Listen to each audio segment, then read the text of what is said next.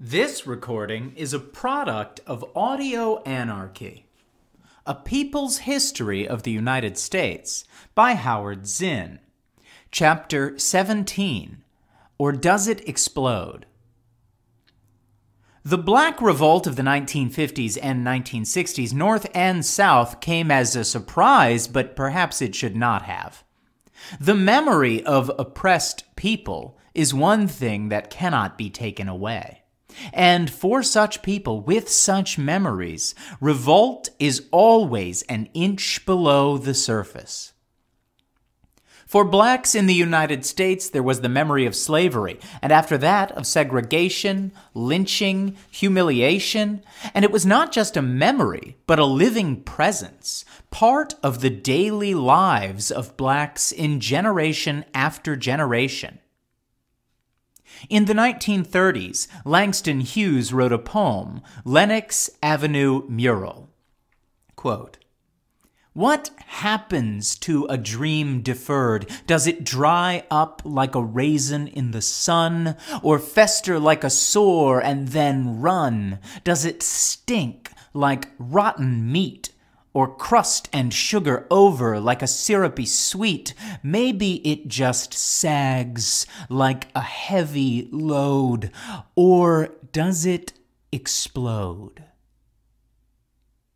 In a society of complex controls, both crude and refined, secret thoughts can often be found in the arts, and so it was in black society. Perhaps the blues, however pathetic, concealed anger, and the jazz, however joyful, portended rebellion, and then the poetry, the thoughts no longer secret. In the 1920s, Claude McKay, one of the figures of what came to be called the Harlem Renaissance, wrote a poem that Henry Cabot Lodge put in the Congressional Record as an example of dangerous currents among young blacks. Quote, "If we must die, let it not be like hogs, hunted and penned in an inglorious spot. Like men we'll fight the murderous cowardly pack, pressed to the wall, dying but fighting back." County Cullen's poem, Incident, evoked memories all different, all the same, out of every black American's childhood. Quote, "Once riding in old Baltimore, heart-filled, head-filled with glee, I saw a Baltimorean keep looking straight at me. Now I was 8 and very small, and he was no whit bigger. And so I smiled, but he poked out his tongue and called me N-word.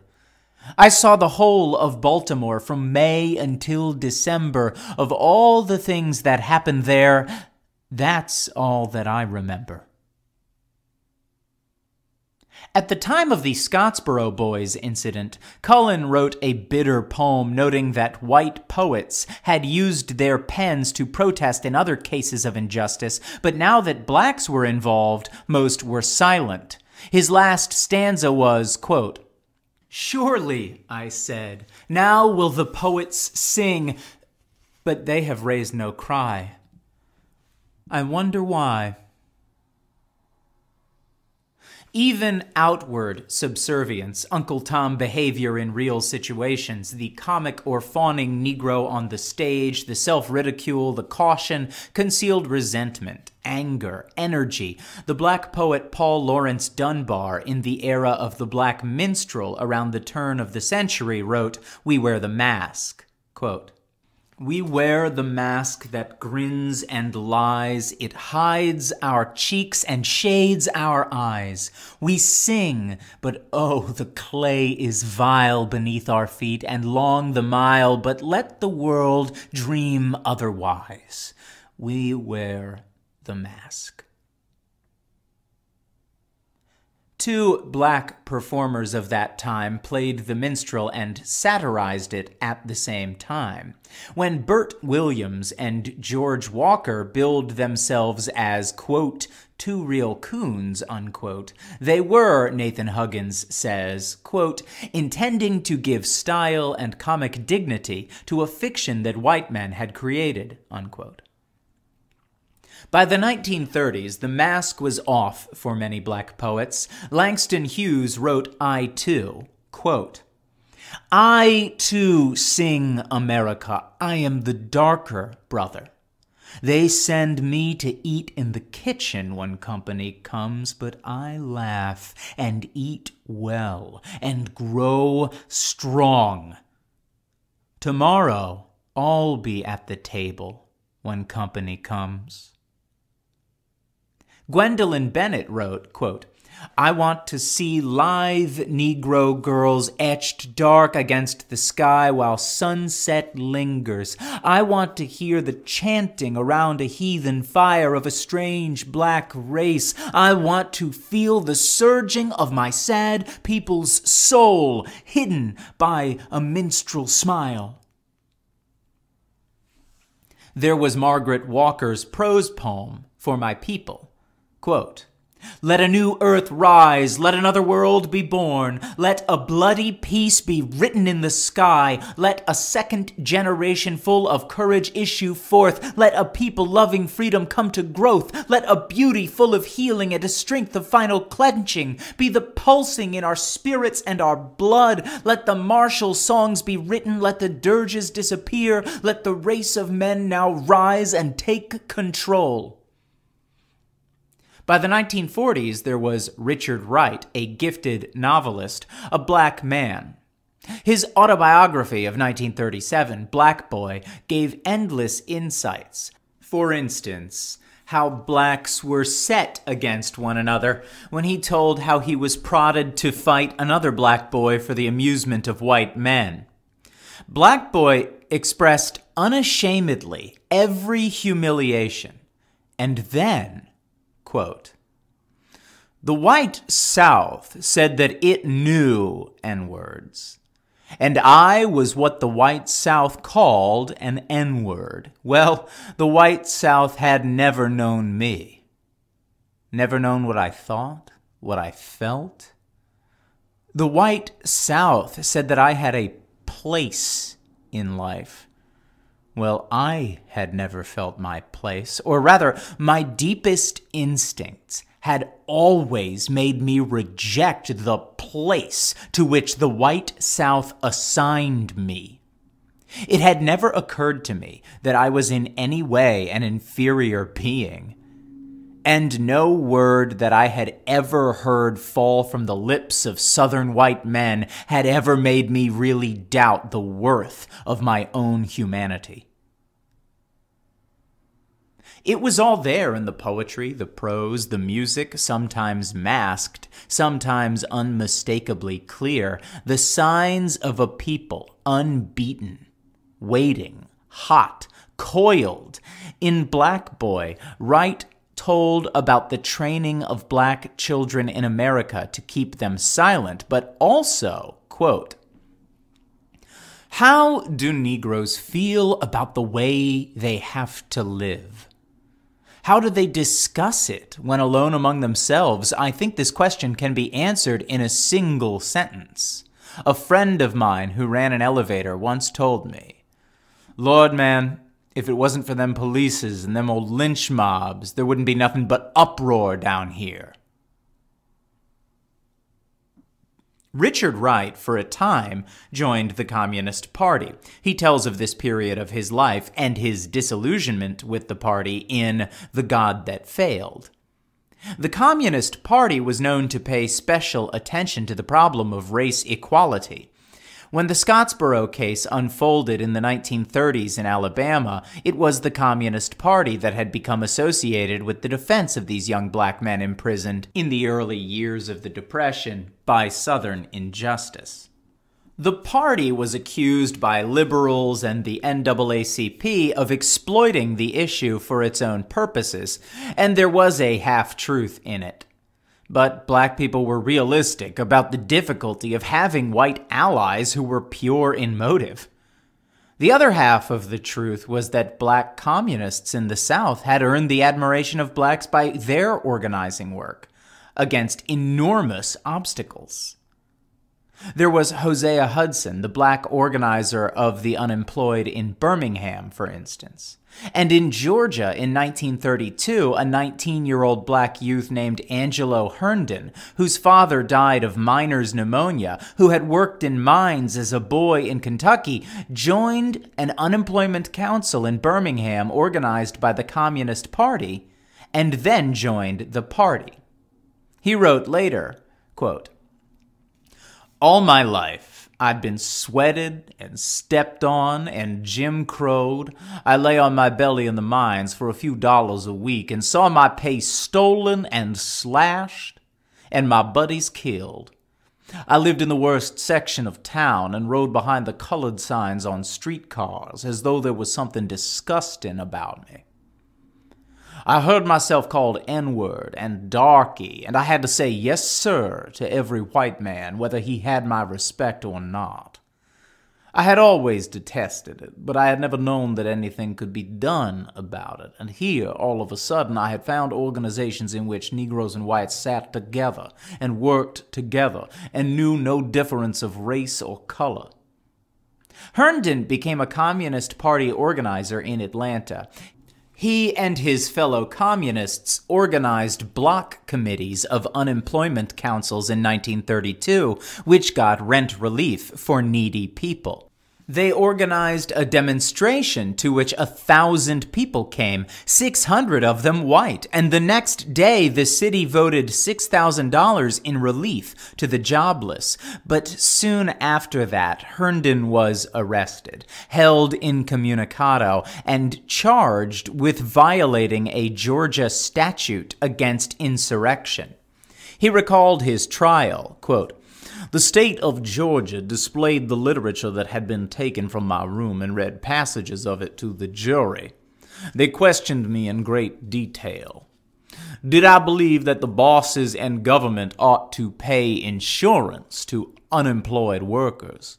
That Negroes should have complete equality with white people? Did I believe in the demand for the self-determination of the Black Belt? That the Negro people should be allowed to rule the Black Belt territory, kicking out the white landlords and government officials? Did I feel that the working class could run the mills and mines and government? That it wasn't necessary to have bosses at all? I told them I believed all of that and more." Herndon was convicted and spent 5 years in prison until in 1937, the Supreme Court ruled unconstitutional the Georgia statute under which he was found guilty.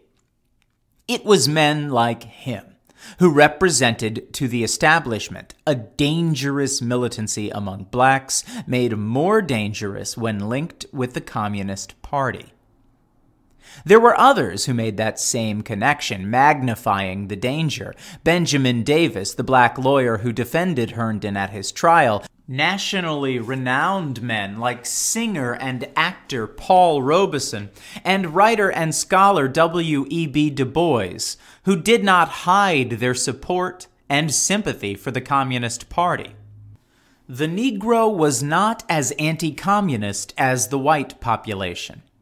He could not afford to be. His friends were so few, so that Herndon, Davis, Robeson, Du Bois, however their political views might be maligned by the country as a whole, found admiration for their fighting spirit in the black community.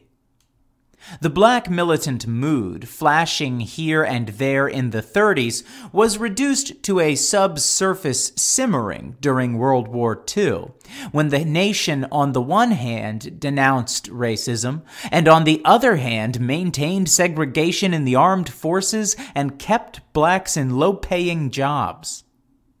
When the war ended, a new element entered the racial balance in the United States: the enormous, unprecedented surge of black and yellow people in Africa and Asia.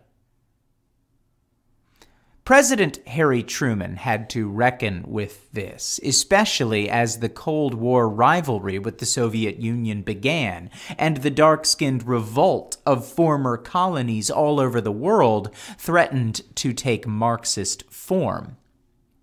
Action on the race question was needed, not just to calm a black population at home, emboldened by war promises, frustrated by the basic sameness of their condition.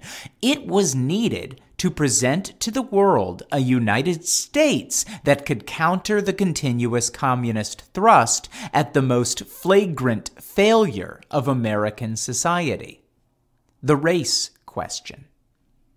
What Du Bois had said long ago unnoticed now loomed large in 1945. Quote, "The problem of the 20th century is the problem of the color line," unquote. President Harry Truman, in late 1946, appointed a Committee on Civil Rights, which recommended that the Civil Rights section of the Department of Justice be expanded, that there be a permanent commission on civil rights, that Congress pass laws against lynching and to stop voting discrimination, and suggested new laws to end racial discrimination in jobs. Truman's committee was blunt about its motivation in making these recommendations. Yes, it said, there was a moral reason, a matter of conscience, but there was also an economic reason. Discrimination was costly to the country, wasteful of its talent, and perhaps most important, there was an international reason. Quote, "Our position in the post-war world is so vital to the future that our smallest actions have far-reaching effects. We cannot escape the fact that our civil rights record has been an issue in world politics. The world's press and radio are full of it. Those with competing philosophies have stressed and are shamelessly distorting our shortcomings. They have tried to prove our democracy an empty fraud and our nation a consistent oppressor of underprivileged people. This may seem ludicrous to Americans, but it is sufficiently important to worry our friends. The United States is not so strong, the final triumph of the democratic ideal is not so inevitable that we can ignore what the world thinks of us or our record." The United States was out in the world now in a way it had never been. The stakes were large: world supremacy. And as Truman's committee said, quote, "Our smallest actions have far-reaching effects," unquote. And so the United States went ahead to take small actions, hoping they would have large effects. Congress did not move to enact the legislation asked for by the Committee on Civil Rights, but Truman, 4 months before the presidential election of 1948, and challenged from the left in that election by Progressive Party candidate Henry Wallace, issued an executive order asking that the armed forces segregated in World War II institute policies of racial equality, quote, "as rapidly as possible," unquote. The order may have been prompted not only by the election, but by the need to maintain black morale in the armed forces as the possibility of war grew. It took over a decade to complete the desegregation in the military. Truman could have issued executive orders in other areas, but did not. The 14th and 15th Amendments, plus the set of laws passed in the late 1860s and early 1870s, gave the president enough authority to wipe out racial discrimination. The Constitution demanded that the president execute the laws, but no president had used that power. Neither did Truman. For instance, he asked Congress for legislation, quote, "prohibiting discrimination in interstate transportation facilities," unquote. But specific legislation in 1887 already barred discrimination in interstate transportation and had never been enforced by executive action. Meanwhile, the Supreme Court was taking steps 90 years after the Constitution had been amended to establish racial equality to move toward that end. During the war, it ruled that the white primary used to exclude blacks from voting in the Democratic Party primaries, which in the South were really the elections, was unconstitutional. In 1954, the court finally struck down the separate but equal doctrine that it had defended since the 1890s. The NAACP brought a series of cases before the court to challenge segregation in the public schools. And now, in Brown v. Board of Education, the court said the separation of school children generates a feeling of inferiority that may affect their hearts and minds in a way unlikely ever to be undone, unquote. In the field of public education, it said, quote, the doctrine of separate but equal has no place, unquote. The court did not insist on immediate change. A year later, it said that segregated facilities should be integrated with all deliberate speed. By 1965, 10 years after the all deliberate speed guideline, more than 75% of the school districts in the South remained segregated. Still, it was a dramatic decision, and the message went around the world in 1954 that the American government had outlawed segregation. In the United States, too, for those not thinking about the customary gap between word and fact, it was an exhilarating sign of change. What to others seemed rapid progress, to blacks was apparently not enough. In the early 1960s, black people rose in rebellion all over the South. And in the late 1960s, they were engaging in wild insurrection in 100 northern cities. It was all a surprise to those without that deep memory of slavery, that everyday presence of humiliation registered in the poetry, the music, the occasional outbursts of anger, the more frequent sullen silences. Part of that memory was of words uttered, laws passed, decisions made, which turned out to be meaningless. For such a people, with such a memory, and such daily recapitulation of history, revolt was always minutes away, in a timing mechanism which no one had set, but which might go off with some unpredictable set of events. Those events came at the end of 1955 in the capital city of Alabama, Montgomery. 3 months after her arrest, Mrs. Rosa Parks, a 43-year-old seamstress, explained why she refused to obey the Montgomery law providing for segregation on city buses, why she decided to sit down in the white section of the bus.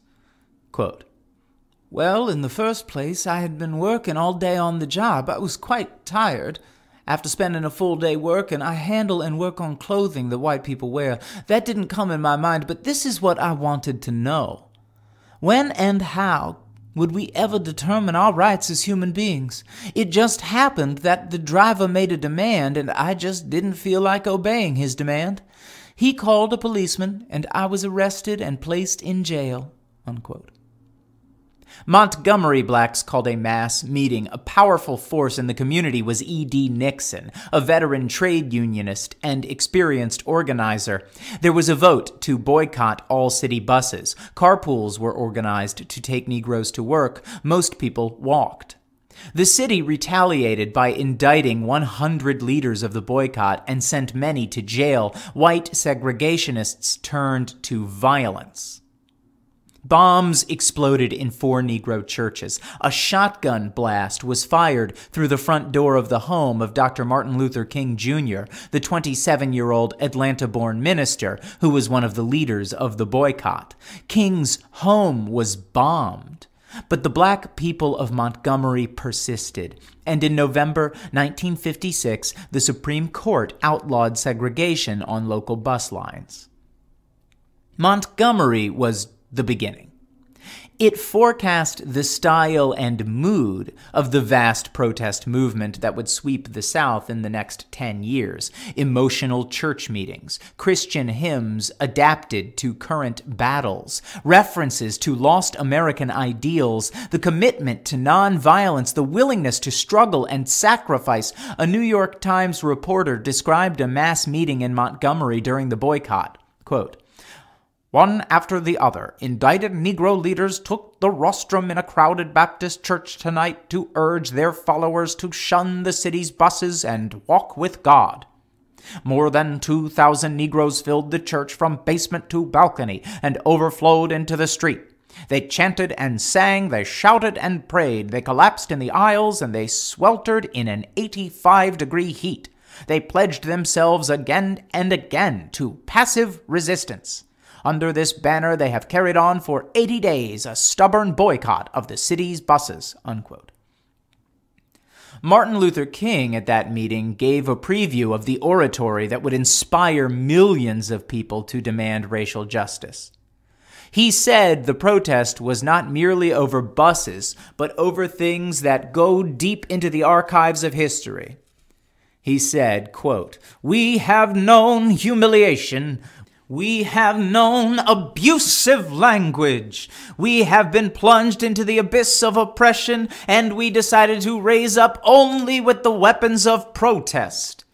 It is one of the greatest glories of America that we have the right of protest. If we are arrested every day, if we are exploited every day, if we are trampled over every day, don't ever let anyone pull you so low as to hate them.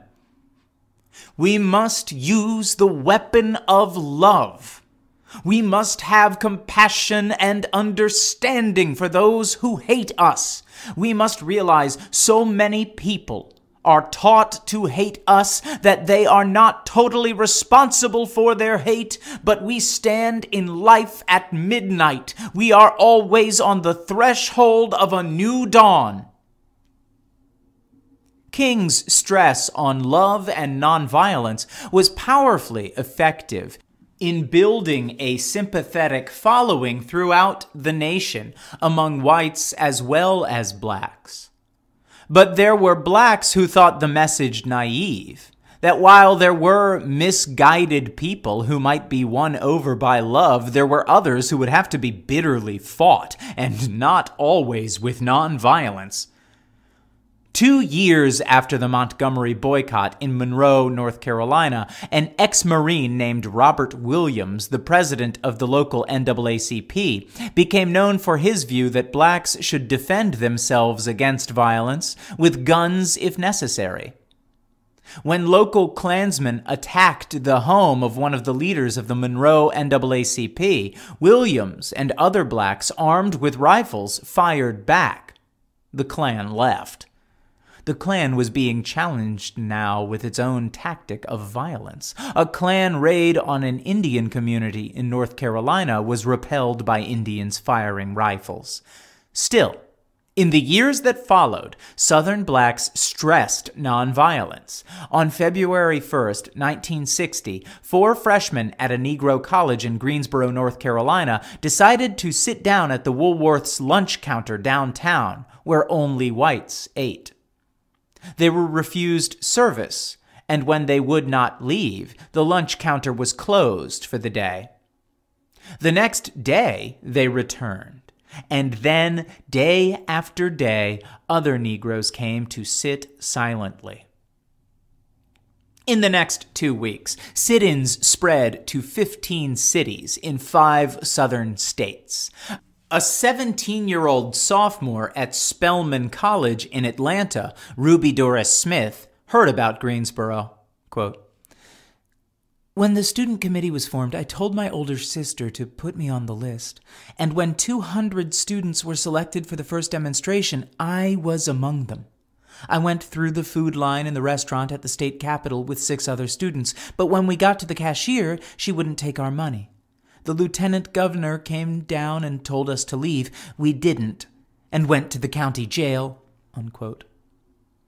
In his Harlem apartment in New York, a young Negro teacher of mathematics named Bob Moses saw a photo in the newspapers of the Greensboro sit-inners. Quote, "The students in that picture had a certain look on their faces, sort of sullen, angry, determined. Before, the Negro in the South had always looked on the defensive, cringing. This time they were taking the initiative. They were kids my age, and I knew this had something to do with my own life." unquote. There was violence against the sit-inners, but the idea of taking the initiative against segregation took hold. In the next 12 months, more than 50,000 people, mostly black, some white, participated in demonstrations of one kind or another in 100 cities, and over 3,600 people were put in jail. But by the end of 1960, lunch counters were open to blacks in Greensboro and many other places. A year after the Greensboro incident, a northern-based group dedicated to racial equality, CORE, the Congress of Racial Equality, organized freedom rides in which blacks and whites traveled together on buses going through the South to try to break the segregation pattern in interstate travel. Such segregation had long been illegal, but the federal government never enforced the law in the South. The president now was John F. Kennedy, but he too seemed cautious about the race question, concerned about the support of Southern white leaders of the Democratic Party. The two buses that left Washington, D.C. on May 4, 1961, headed for New Orleans, never got there. In South Carolina, riders were beaten. In Alabama, a bus was set afire. Freedom riders were attacked with fists and iron bars. The Southern police did not interfere with any of this violence, nor did the federal government. FBI agents watched, took notes, did nothing. At this point, veterans of the sit-ins who had recently formed the Student Nonviolent Coordinating Committee, SNCC, dedicated to nonviolent but militant action for equal rights, organized another freedom ride from Nashville to Birmingham. Before they started out, they called the Department of Justice in Washington, D.C. to ask for protection. As Ruby Doris Smith reported, quote, "The Justice Department said no. They couldn't protect anyone, but if something happened, they would investigate. You know how they do." The racially mixed SNCC Freedom Riders were arrested in Birmingham, Alabama, spent a night in jail, were taken to the Tennessee border by police, made their way back to Birmingham, took a bus to Montgomery, and there were attacked by whites with fists and clubs in a bloody scene. They resumed their trip to Jackson, Mississippi. By this time, the Freedom Riders were in the news all over the world, and the government was anxious to prevent further violence. Attorney General Robert Kennedy, instead of insisting on their right to travel without being arrested, agreed to the Freedom Riders being arrested in Jackson in return for Mississippi police protection against possible mob violence.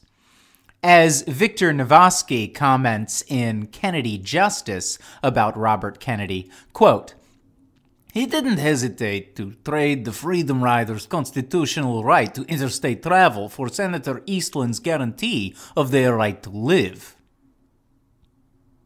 The Freedom Riders did not become subdued in jail. They resisted, protested, sang, demanded their rights. Stokely Carmichael recalled later how he and his fellow inmates were singing in the Parchman jail in Mississippi, and the sheriff threatened to take away their mattresses. Quote, "I hung on to the mattress and said, 'I think we have a right to them, and I think you're unjust.' And he said, 'I don't want to hear all that shit, N-word,' and started to put on the wrist breakers. I wouldn't move, and started to sing, 'I'm gonna tell God how you treat me,' and everybody started to sing it, and by this time Tyson was really to pieces. He called to the trustees, 'Get him in there!' and he went out the door and slammed it and left everybody else with their mattresses." In Albany, Georgia, a small Deep South town where the atmosphere of slavery still lingered, mass demonstrations took place in the winter of 1961 and again in 1962. Of 22,000 black people in Albany, over 1,000 went to jail for marching, assembling to protest segregation and discrimination. Here, As in all the demonstrations that would sweep over the South, little black children participated. A new generation was learning to act. The Albany police chief, after one of the mass arrests, was taking the names of prisoners lined up before his desk. He looked up and saw a Negro boy about 9 years old. "What's your name?" The boy looked straight at him. "Freedom, freedom."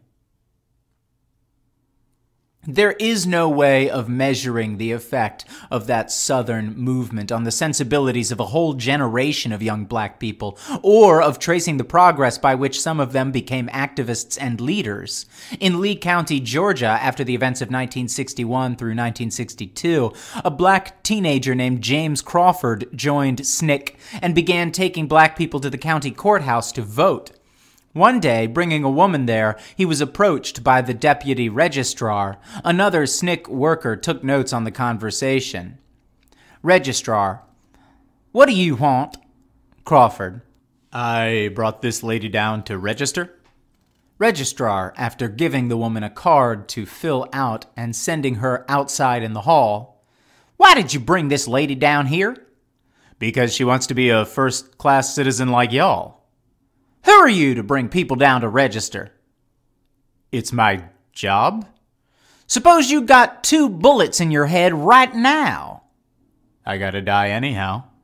"If I don't do it, I can get somebody else to do it." No reply. "Are you scared?" "No." "Suppose somebody came in that door and shoots you in the back of the head right now. What would you do?" "I couldn't do nothing. If they shoot me in the back of the head, there are people coming from all over the world." "What people?" "The people I work for." In Birmingham in 1963, thousands of blacks went into the streets facing police clubs, tear gas, dogs, high-powered water hoses, and meanwhile, all over the Deep South, the young people of SNCC, mostly black, a few white, were moving into communities in Georgia, Alabama, Mississippi, Arkansas. Joined by local black people, they were organizing to register people to vote, to protest against racism, to build up courage against violence. The Department of Justice recorded 1,412 demonstrations in 3 months of 1963. Imprisonment became commonplace. Beatings became frequent. Many local people were afraid. Others came forward. A 19-year-old black student from Illinois named Carver Neblett, working for SNCC in Terrell County, Georgia, reported, quote, "I talked with a blind man who is extremely interested in the civil rights movement. He has been keeping up with the movement from the beginning. Even though this man is blind, he wants to learn all the questions on the literacy test." Imagine. While many are afraid that white men will burn our houses, shoot into them, or put us off their property, a blind man, 70 years old, wants to come to our meetings. As the summer of 1964 approached, SNCC and other civil rights groups working together in Mississippi and facing increasing violence decided to call upon young people from other parts of the country for help. They hoped that would bring attention to the situation in Mississippi. Again and again in Mississippi and elsewhere, the FBI had stood by. Lawyers for the Justice Department had stood by, while civil rights workers were beaten and jailed, while federal laws were violated. On the eve of the Mississippi summer, in early June 1964, the civil rights movement rented a theater near the White House, and a busload of black Mississippians traveled to Washington to testify publicly about the daily violence, the dangers facing the volunteers coming into Mississippi. Constitutional lawyers testified that the national government had the legal power to give protection against such violence. The transcript of this testimony was given to President Johnson and Attorney General Kennedy, accompanied by a request for a protective federal presence during the Mississippi summer. There was no response. 12 days after the public hearing, 3 civil rights workers, James Chaney, a young black Mississippian, and 2 white volunteers, Andrew Goodman and Michael Schwerner, were arrested in Philadelphia, Mississippi, released from jail late at night, then seized, beaten with chains, and shot to death. Ultimately, an informer's testimony led to jail sentences for the sheriff and deputy sheriff and others. That came too late. The Mississippi murders had taken place after the repeated refusal of the national government under Kennedy or Johnson or any other president to defend blacks against violence. Dissatisfaction with the national government intensified. Later that summer, during the Democratic National Convention in Washington, Mississippi, blacks asked to be seated as part of the state delegation to represent the 40% of the state's population who were black. They were turned down by the liberal Democratic leadership, including vice presidential candidate Hubert Humphrey. Congress began reacting to the black revolt, the turmoil, the world publicity. Civil rights laws were passed in 1957, 1960, and 1964. They promised much on voting equality, on employment equality, but were enforced poorly or ignored. In 1965, President Johnson sponsored and Congress passed an even stronger voting rights law, this time ensuring on-the-spot federal protection of the right to register and vote. The effect on Negro voting in the South was dramatic. In 1952, 1 million Southern blacks, 20% of those eligible, registered to vote. In 1964, the number was 2 million, 40%. By 1968, it was 3 million, 60%, the same percentage as white voters. The federal government was trying, without making fundamental changes, to control an explosive situation, to channel anger into the traditional cooling mechanism of the ballot box, the polite petition, the officially endorsed quiet gathering. When black civil rights leaders planned a huge march on Washington in the summer of 1963 to protest the failure of the nation to solve the race problem, it was quickly embraced by President Kennedy and other national leaders and turned into a friendly assemblage. Martin Luther King's speech there thrilled 200,000 black and white Americans. I have a dream. It was magnificent oratory, but without the anger that many blacks felt. When John Lewis, a young Alabama-born SNCC leader, much arrested, much beaten, tried to introduce a stronger note of outrage at the meeting, he was censored by the leaders of the march, who insisted he omit certain sentences critical of the national government and urging militant action. 18 days after the Washington gathering, almost as if in deliberate contempt for its moderation, a bomb exploded in the basement of a black church in Birmingham and killed 4 girls attending a Sunday school class. President Kennedy had praised the deep fervor and quiet dignity of the march, but the black militant Malcolm X was probably closer to the mood of the black community. Speaking in Detroit 2 months after the March on Washington and the Birmingham bombing, Malcolm X said in his powerful, icy clear, rhythmic style, quote, "The Negroes were out there in the streets. They were talking about how they were going to march on Washington, that they were going to march on Washington and march on the Senate, march on the White House, march on the Congress and tie it up, bring it to a halt, not let the government proceed. They even said they were going out to the airport and laid down in the runway and not let any planes land. I'm telling you what they said. That was revolution. That was revolution. That was the black revolution. It was the grassroots out there in the street. It scared the white man to death, scared the white power structure in Washington, D.C. to death. I was there. When they found out that this black steamroller was going to come down on the Capitol, they called in these national Negro leaders that you respect and told them, 'Call it off,' Kennedy said.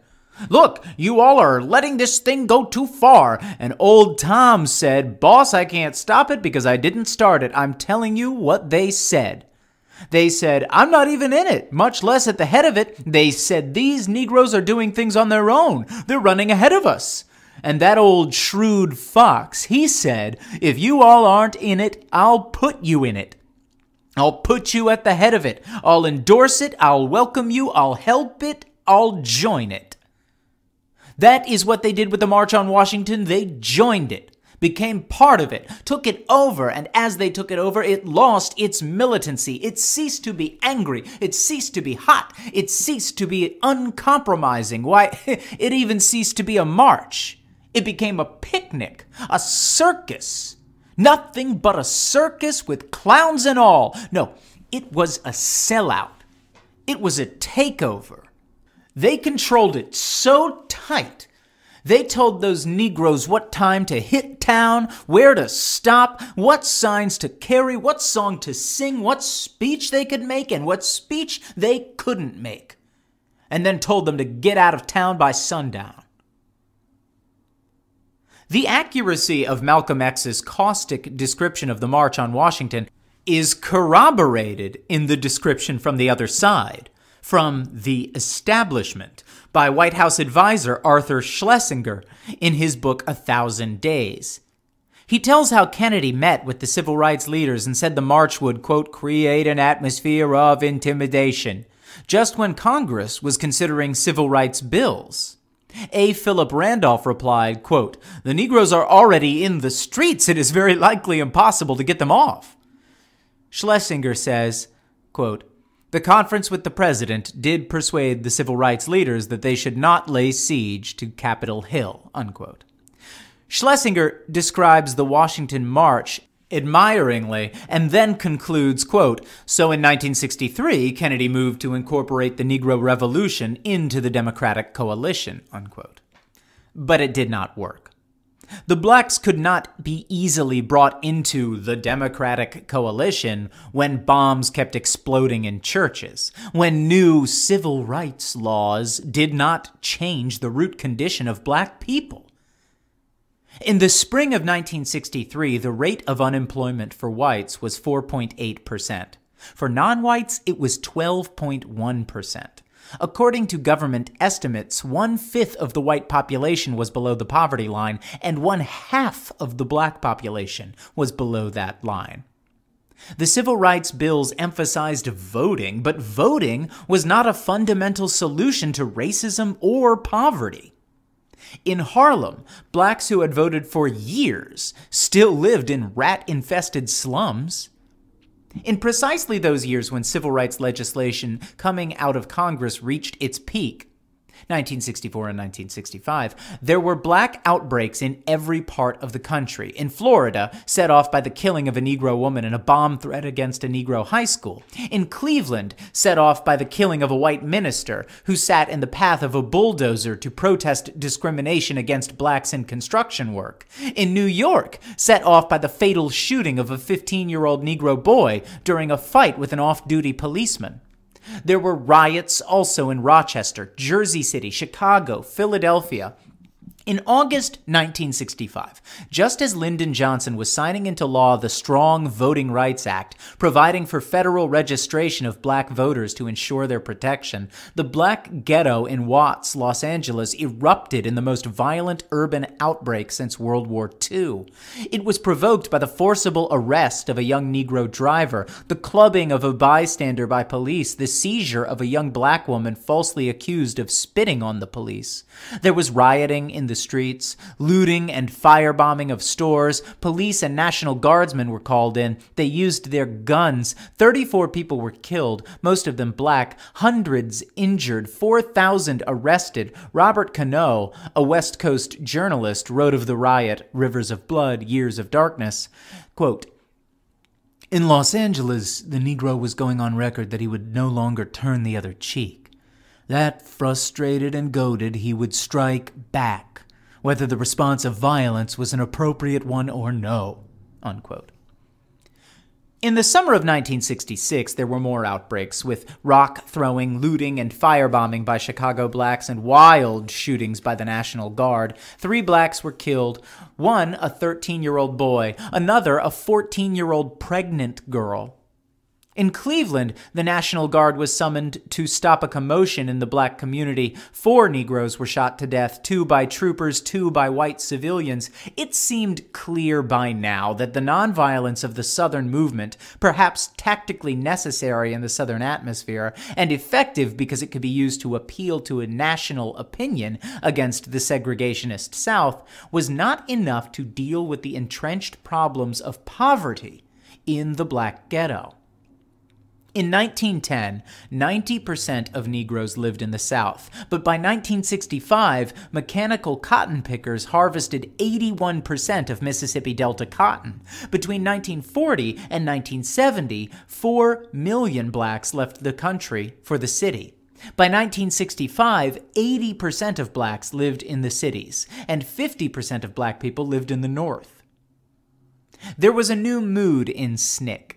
And among many militant blacks, their disillusionment was expressed by a young black writer, Julius Lester. Quote, "Now it is over. America has had chance after chance to show that it really meant that all men are endowed with certain inalienable rights. Now it is over. The days of singing freedom songs and the days of combating bullets and billy clubs with love is fragile and gentle and seeks a like response. They used to sing 'I love everybody' as they ducked bricks and bottles. Now they sing 'too much love, too much love.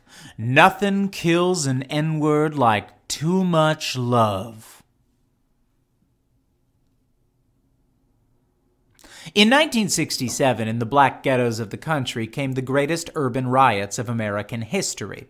According to the report of the National Advisory Committee on Urban Disorders, they, quote, "involved Negroes acting against local symbols of white American society," unquote. Symbols of authority and property in the black neighborhoods, rather than purely against white persons.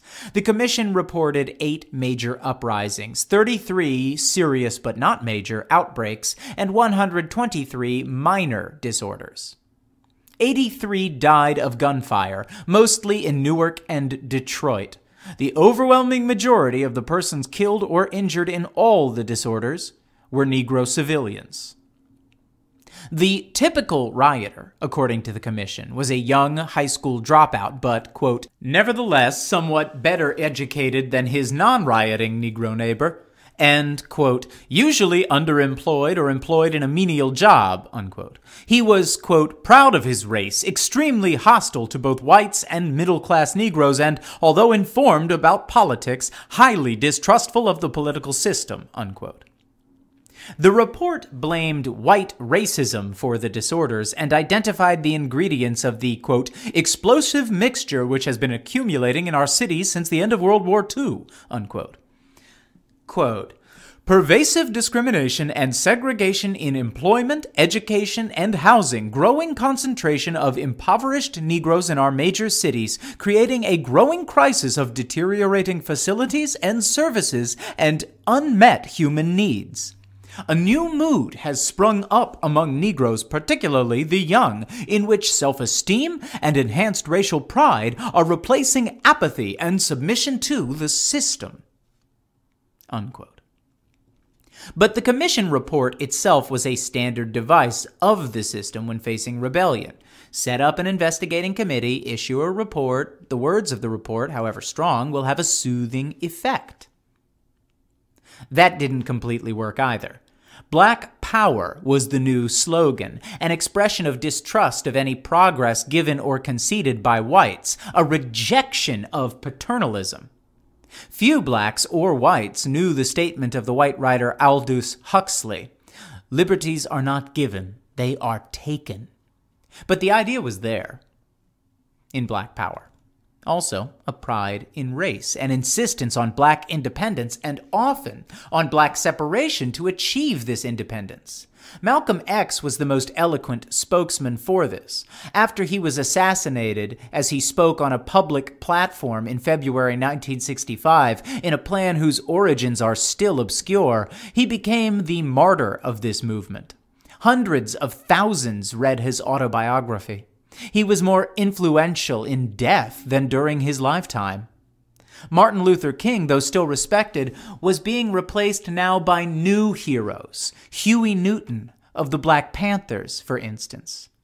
The Panthers had guns. They said blacks should defend themselves. Malcolm X in late 1964 had spoken to black students from Mississippi visiting Harlem. Quote, "You'll get freedom by letting your enemy know that you'll do anything to get your freedom. Then you'll get it. It's the only way you'll get it. When you get that kind of attitude, they'll label you as a crazy Negro, or they'll call you a crazy N-word. They don't say Negro. Or they'll call you an extremist, or a subversive, or a seditious, or a red, or a radical.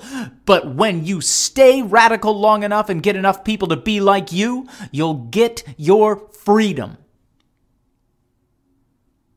Congress responded to the riots of 1967 by passing the Civil Rights Act of 1968. Presumably, it would make stronger the laws prohibiting violence against blacks. It increased the penalties against those depriving people of their civil rights. However, it said, quote, "The provisions of this section shall not apply to acts or omissions on the part of law enforcement officers, members of the National Guard, or members of the armed forces of the United States who are engaged in suppressing a riot or civil disturbance." Unquote. Furthermore, it added a section, agreed to by liberal members of Congress in order to get the whole bill passed, that provided up to 5 years in prison for anyone traveling interstate or using interstate facilities, including mail and telephone, quote, "to organize, promote, encourage, participate in, or carry on a riot," unquote. It defined a riot as an action by 3 or more people involving threats of violence. The first person prosecuted under the Civil Rights Act of 1968 was a young black leader of SNCC, H. Rap Brown, who had made a militant, angry speech in Maryland just before a racial disturbance there. Later, the act would be used against anti-war demonstrators in Chicago, the Chicago 8. Martin Luther King himself became more and more concerned about problems untouched by civil rights laws, problems coming out of poverty. In the spring of 1968, he began speaking out against the advice of some Negro leaders who feared losing friends in Washington, against the war in Vietnam. He connected war and poverty. Quote, "It's inevitable that we've got to bring out the question of the tragic mix-up in priorities. We are spending all of this money for death and destruction and not nearly enough money for life and constructive development.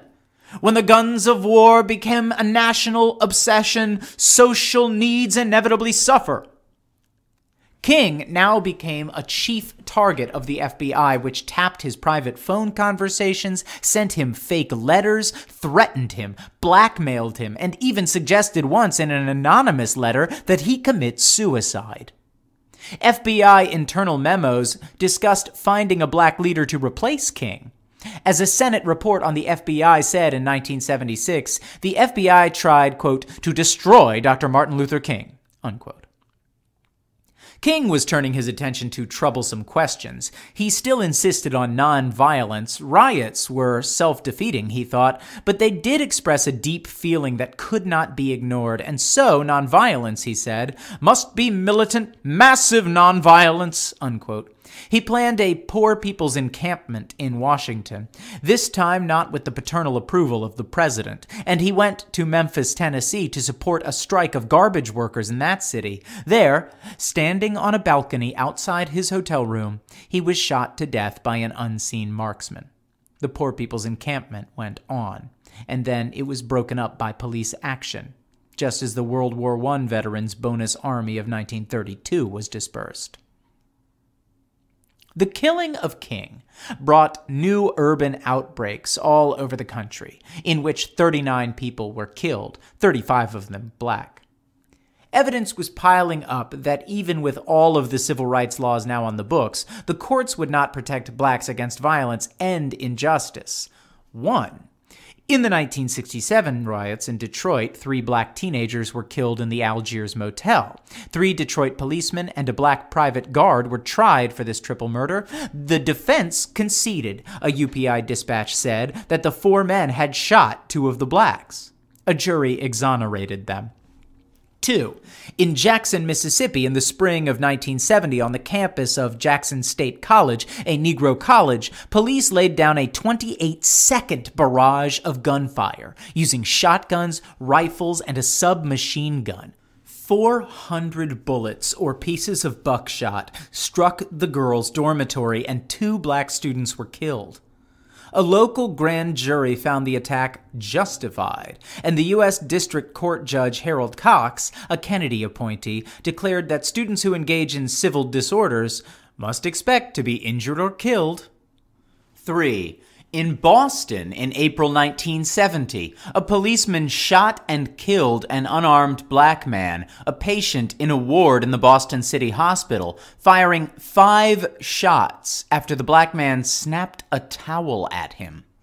The chief judge of the Municipal Court of Boston exonerated the policeman. 4. In Augusta, Georgia, in May 1970, 6 Negroes were shot to death during looting and disorder in the city. The New York Times reported, quote, "A confidential police report indicates that at least 5 of the victims were killed by the police. An eyewitness to one of the deaths said he had watched a Negro policeman and his white partner fire 9 shots into the back of a man suspected of looting. They did not fire warning shots or ask him to stop running," said Charles A. Reed, a 38-year-old businessman. 5.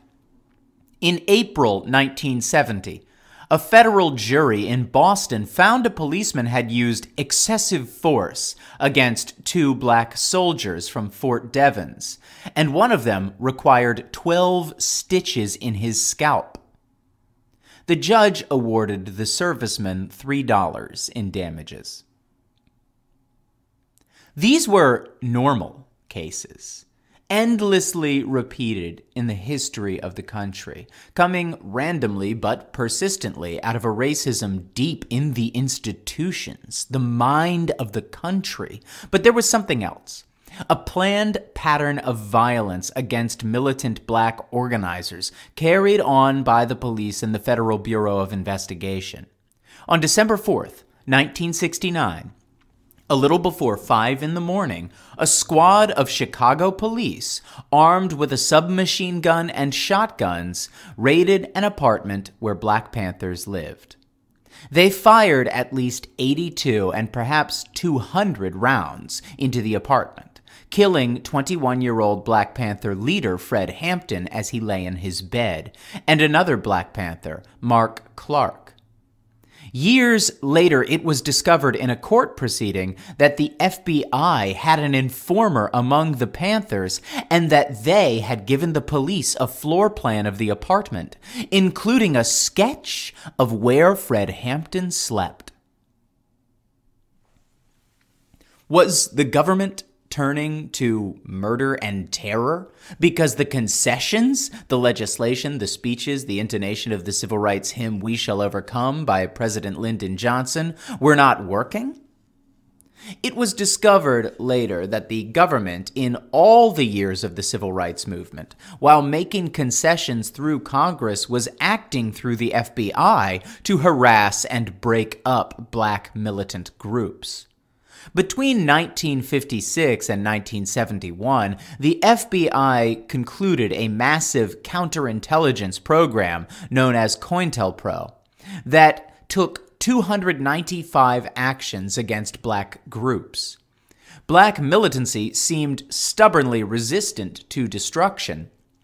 A secret FBI report to President Nixon in 1970 said, quote, "A recent poll indicates that approximately 25% of the black population has a great respect for the Black Panther Party, including 43% of blacks under 21 years of age," unquote.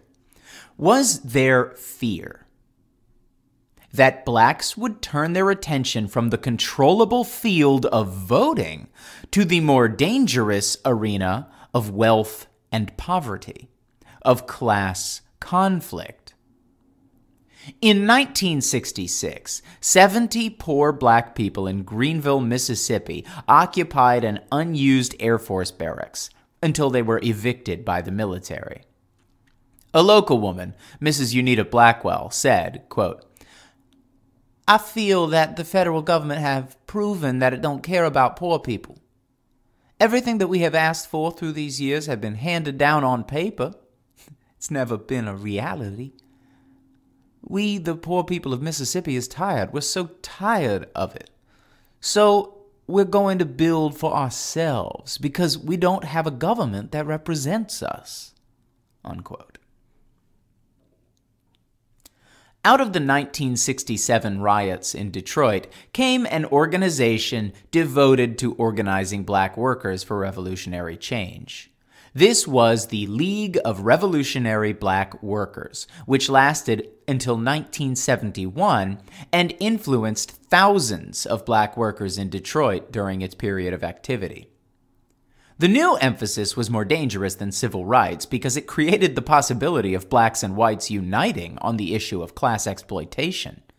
Back in November 1963, A. Philip Randolph had spoken to an AFL-CIO convention about the civil rights movement and foreseen its direction. Quote, "The Negro's protest today is but the first rumbling of the underclass. As the Negro has taken to the streets, so will the unemployed of all races take to the streets." Unquote.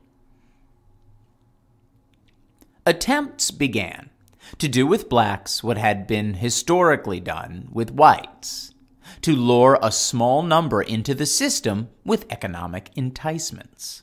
There was talk of black capitalism. Leaders of the NAACP and CORE were invited to the White House. James Farmer of CORE, a former freedom rider and militant, was given a job in President Nixon's administration. Floyd McKissick of CORE received a $14 million government loan to build a housing development in North Carolina. Lyndon Johnson had given jobs to some blacks through the Office of Economic Opportunity. Nixon set up an Office of Minority Business Enterprise. Chase Manhattan Bank and the Rockefeller family, controllers of Chase, took a special interest in developing black capitalism. The Rockefellers had always been financial patrons of the Urban League and a strong influence in black education through their support of Negro colleges in the South. David Rockefeller tried to persuade his fellow capitalists that while helping black businessmen with money might not be fruitful in the short run, it was necessary, quote, "to shape an environment in which businesses can continue earning a profit 4 or 5 or 10 years from now." Unquote. With all of this, black businesses remained infinitesimally small. The largest black corporation, Motown Industries, had sales in 1974 of $45 million, while Exxon Corporation had sales of $42 billion. The total receipts of black-owned firms accounted for 0.3% of all business income. There was a small amount of change and a lot of publicity. There were more black faces in the newspapers and on television, creating an impression of change and siphoning off into the mainstream a small but significant number of black leaders. Some new black voices spoke against this. Robert Allen, Black Awakening in Capitalist America, wrote, quote, "If the community as a whole is to benefit, then the community as a whole must be organized to manage collectively its internal economy and its business relations with white America. Black business firms must be treated and operated as social property, belonging to the general black community, not as the private property of individual or limited groups of individuals. This necessitates the dismantling of capitalist property relations in the black community and their replacement with a planned communal economy." Unquote. A black woman, Patricia Robinson, in a pamphlet distributed in Boston in 1970, poor black woman, tied male supremacy to capitalism and said the black woman, quote, allies herself with the have-nots in the wider world and their revolutionary struggles, unquote. She said the poor black woman did not in the past, quote, question the social and economic system, unquote. But now she must, and in fact, quote, she has begun to question aggressive male domination and the class society which enforces it, capitalism, unquote. Another black woman, Margaret Wright, said she was not fighting for equality with men if it meant equality in the world of killing, the world of competition. Quote, I don't want to compete on no damned exploitative level. I don't want to exploit nobody. I want the right to be black and me, unquote. The system was working hard. By the late 60s and early 70s, to contain the frightening explosiveness of the black upsurge, blacks were voting in large numbers in the South, and in the 1968 Democratic Convention, 3 blacks were admitted into the Mississippi delegation. By 1977, more than 2,000 blacks held office in 11 southern states. In 1965, the number was 72.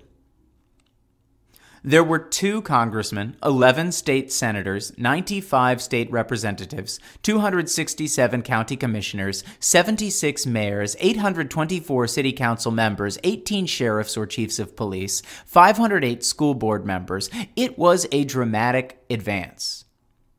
But blacks, with 20% of the South's population, still held less than 3% of the elective offices.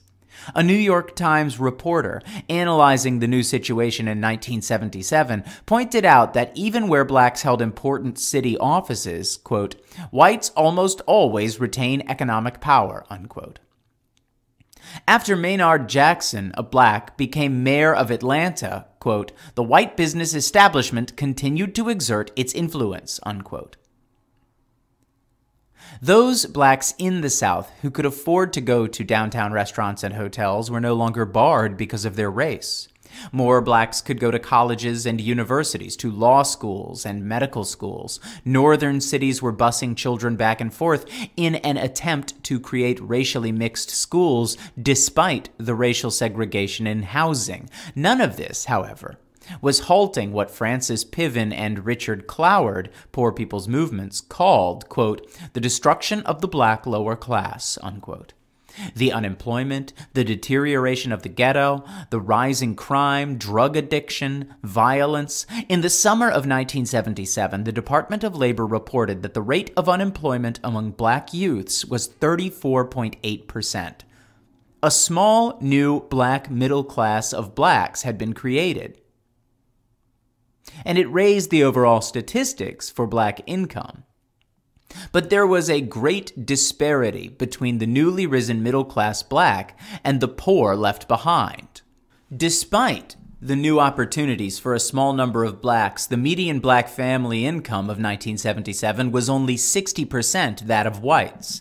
Blacks were twice as likely to die of diabetes, 7 times as likely to be victims of homicidal violence rising out of the poverty and despair of the ghetto. A New York Times report in early 1978 said, quote, the places that experienced urban riots in the 1960s have, with few exceptions, changed little, and the conditions of poverty have spread in most cities, unquote. Statistics did not tell the whole story. Racism, always a national fact, not just a southern one, emerged in northern cities as the federal government made concessions to poor blacks in a way that pitted them against poor whites for resources made scarce by the system. Blacks, freed from slavery to take their place under capitalism, had long been forced into conflict with whites for scarce jobs. Now, with desegregation in housing, blacks tried to move into neighborhoods where whites, themselves poor, crowded, troubled, could find in them a target for their anger. In the Boston Globe, November 1977, quote, A Hispanic family of 6 fled their apartment in the Savin Hills section of Dorchester yesterday after a week of repeated stonings and window smashings by a group of white youths in what appears to have been racially motivated attacks, police said. Unquote. In Boston, the busing of black children to white schools and whites to black schools set off a wave of white neighborhood violence. The use of busing to integrate schools, sponsored by the government and the courts in response to the black movement, was an ingenious concession to protest. It had the effect of pushing poor whites and poor blacks into competition for the miserable, inadequate schools which the system provided for all the poor. Was the black population hemmed into the ghetto, divided by the growth of a middle class, decimated by poverty, attacked by the government, driven into conflict with whites, under control? Surely in the mid-70s there was no great black movement underway, yet a new black consciousness had been born and was still alive. Also, whites and blacks were crossing racial lines in the South to unite as a class against employers. In 1971, 2,000 woodworkers in Mississippi, black and white, joined together to protest a new method of measuring wood that led to lower wages. In the textile mills of J.P. Stevens, where 44,000 workers were employed in 85 plants, mostly in the South, blacks and whites were working together in union activity. In Tifton, Georgia, and Milledgeville, Georgia, in 1977, blacks and whites served together on the union committees of their plants. Would a new black movement go beyond the limits of the civil rights actions of the 60s, beyond the spontaneous urban riots of the 70s, beyond separatism to a coalition of white and black in a historic new alliance? There was no way of knowing this in 1978. In 1978, 6 million black people were unemployed. As Langston Hughes said, "What happens to a dream deferred? Does it dry up or does it explode? If it did explode, as it had in the past, it would come with a certain inevitability out of the conditions of black life in America. And yet, because no one knew when, it would come as a surprise." So ends Chapter 17 of Howard Zinn's A People's History of the United States. I would like to extend a special thank you to my patrons on Patreon, Violet, Emily, Adele, Bo, Jacob, and Bonnie, and my 2 super patrons, Pinkus and Joseph. Thank you all so much for your continued contributions to this channel. I really appreciate you and everything that you're allowing me to do. This hobby is a bit time-consuming, and you guys make it a lot easier. If you, too, would like to make it a little bit easier on me, visit patreon.com/audioanarchy. Now, as always, I will leave you with my thoughts. I think this chapter, glosses right over the Black Panther Party and their importance. I am a huge fan of the Black Panther Party and what they were able to accomplish in such a short amount of time with these vibrant young leaders who literally had, maybe one of the best separatist revolutionary movements in American history. It truly effective to the point where J. Edgar Hoover called their Breakfast for Children program one of the greatest threats to America that existed. By the way, not a lot of mention of J. Edgar Hoover and the FBI here, a little bit, but not nearly enough. This chapter also has a big problem with, I think it takes Martin Luther King Jr. and sort of contributes to the whitewashing of him that we see today. There's Zinn's mention that, King had followers among black Americans and white Americans. And while that's technically true, white America had very little love for Dr. Martin Luther King Jr. And now, it's easy to see the rhetoric today from, say, right-wing ghouls and other fucking fascists who think that, Martin Luther King was this passive sack of flour.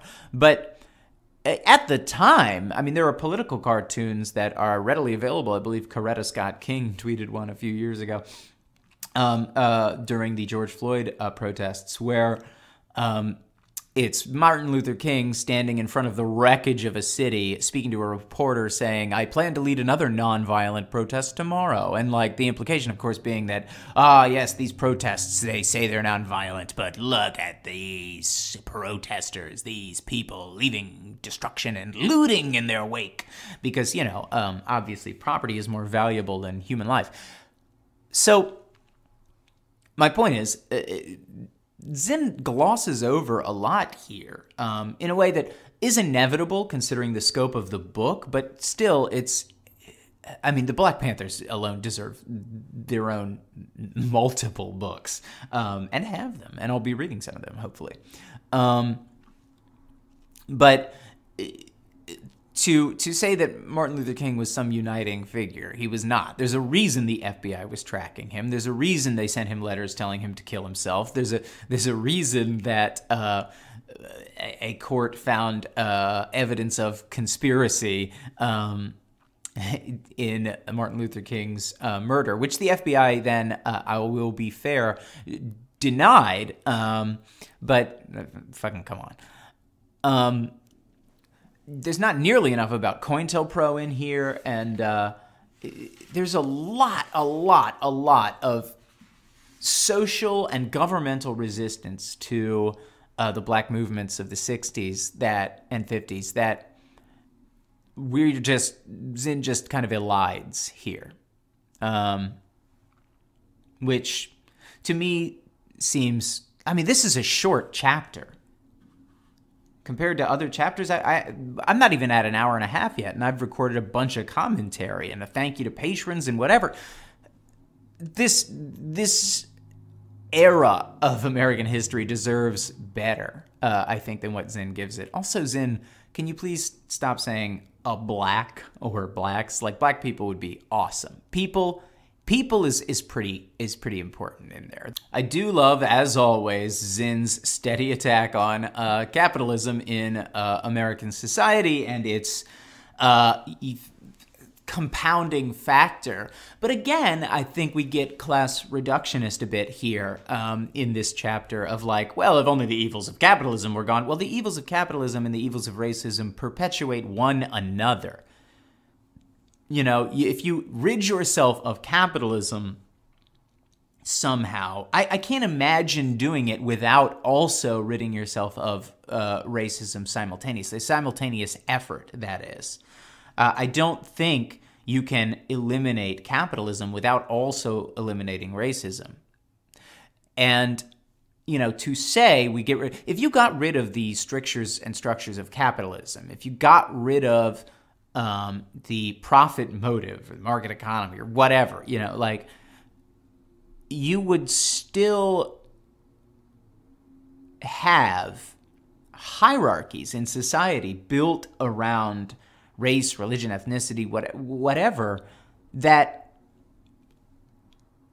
sort of reinstate a kind of de facto capitalist structure with haves and have-nots. There's no way to undo capitalism without undoing racism. There's no way to undo the hierarchies of economy without undoing the hierarchies of race.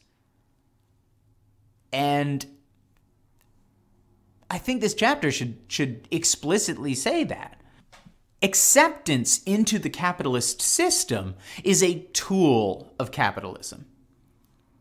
Acceptance of black business leaders, the idea of, quote, black capitalism, unquote, is a tool of capitalism in general to create small middle classes that act as a stopgap toward revolution or real change. And here is no different. So, yes, capitalism is the dismantling of capitalism is a necessary element in the dismantling of racism, because capitalism uses racism as a means to divide the working class. But capitalism didn't invent racism. Capitalism didn't, well, actually, I guess you could argue that mercantilism sort of did invent whiteness as a concept and thus, but you know what? We don't need to go down that road right now. My point is they are tied together, woven like two strands of rope, but they are separate ropes. So you have to deal with both. You cannot simply deal with one or the other. Anyhow, that's going to do it for me. Go ahead and get out there and seize the means of production, my little anarchist friends.